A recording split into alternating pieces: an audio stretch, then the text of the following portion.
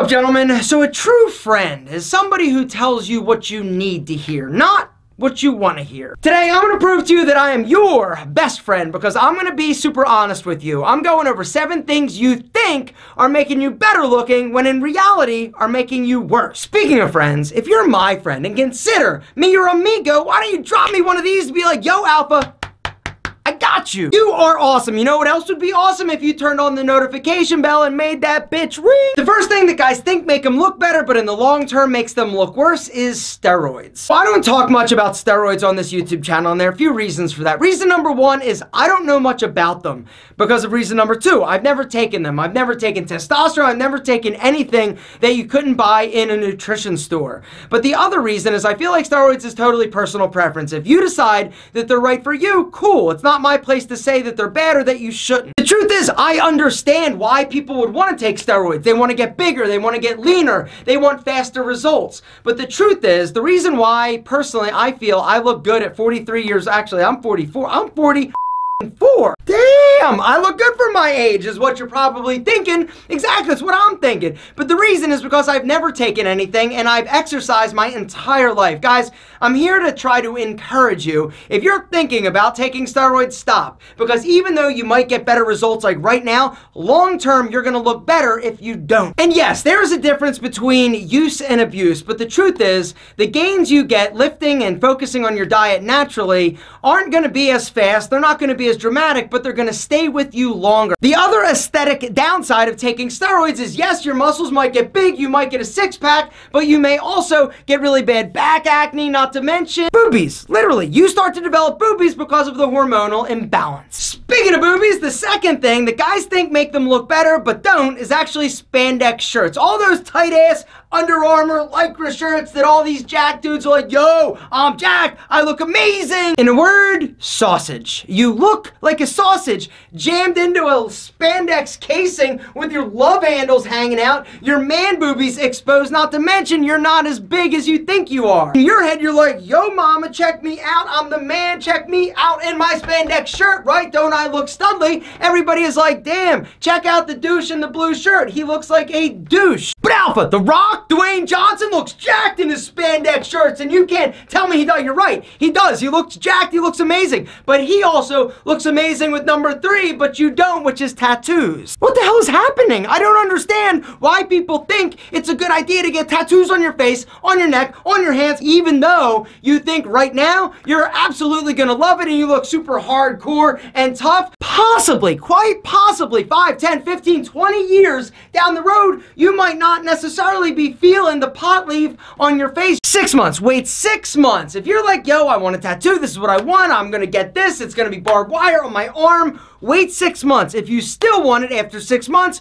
go get it. Number 4, this is gonna sting some of you. I'm sorry in advance, all right? Number 4, the 4th thing that guys think make them look better, but it actually makes them look 100% worse is bad toupees or comb-overs. If I just grow it real long over here and just swirl it down and then make sure it doesn't move by jacking it with a bunch of hairspray, nobody'll notice that I'm receding. Stop.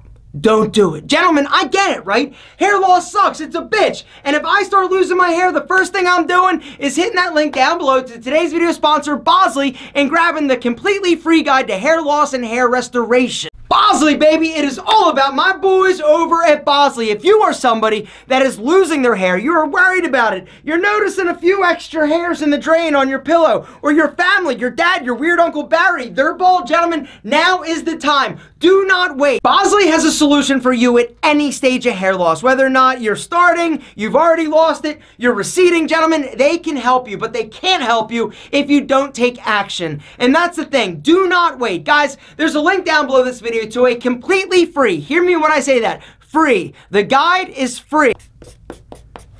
Free. Gentlemen, the guide is free, and you can download it by hitting our special link down below. And while you're there, you're also going to get a $250 Bosley gift card for free. And if you decide to make an appointment, go in, sit down, and talk to one of the incredible Bosley counselors about you, your hair loss, the various options. You can use that $250 gift card at Bosley. Something else I'm going to link to down below, guys, is what I've been using for the past year, which is the low-level laser therapy cap by Bosley. So the way that this works, 30 minutes every other day. I sit there, I wear this bad boy at home when I'm chilling, watching TV, or working. And the reason is because low-level laser therapy has been FDA cleared and proven effective in treating and slowing hair loss. And over time, it helps you grow thicker, more amazing hair. And even though I didn't notice that I was losing it, I'm not taking any chances. Honestly, I am so paranoid about losing my hair that I was like, yo, if it can help, I'm in. That's the thing. Why wait? Gentlemen, the worst thing you can do is wait and do nothing. If you are noticing that you're starting to thin, you're losing your hair, it's receding a little bit, or you have a family history, guys,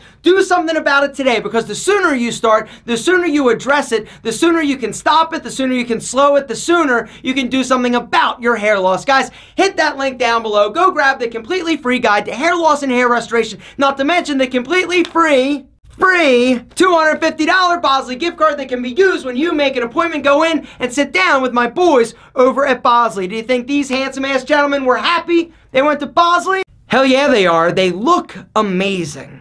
The fifth thing that guys think make them look better, but ultimately makes everybody laugh at you, is dressing age inappropriate. Unfortunately, there's nothing that looks kind of sad and a little bit pathetic and slightly like desperate than when you see a dude who's obviously a little more mature wearing like Hollister or American Eagle or like super trendy stuff. Guys, here's the deal. I know that it's tough to kind of identify like, okay, where is the line? But a general rule of thumb that I like to tell people is if you go into a store and everybody there is young enough to be your kid, peace out to another store. One of the things that I like to tell people is you can still dress super cool and stylish without dressing too young. A good recommendation is to go to department stores. Department stores like Bloomingdale's, like Nordstrom's, those are gonna have a good selection. Like H&M, Zara, Forever 21, American Eagle, right? There are some stores that are specifically designed and catered to a younger demographic. All right, other stores like the Banana Republic, the Gap, J. Crew are a little more age appropriate and timeless. They're not selling things that are super trendy, and regardless of if you're 15 or 55, you're gonna look okay. The sixth thing that guys think make them look better but unfortunately makes them look worse is trying to dress up jeans with dress shoes. Unless you know how to do it properly. So here's the deal,